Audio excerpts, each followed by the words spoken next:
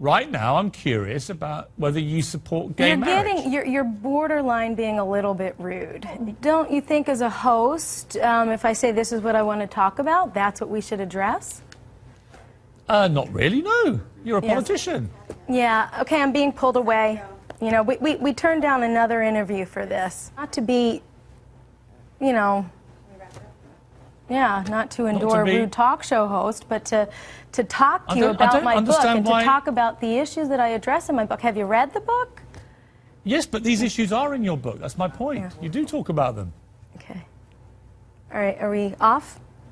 Are we done? He's still there. I'm not. I'm still here.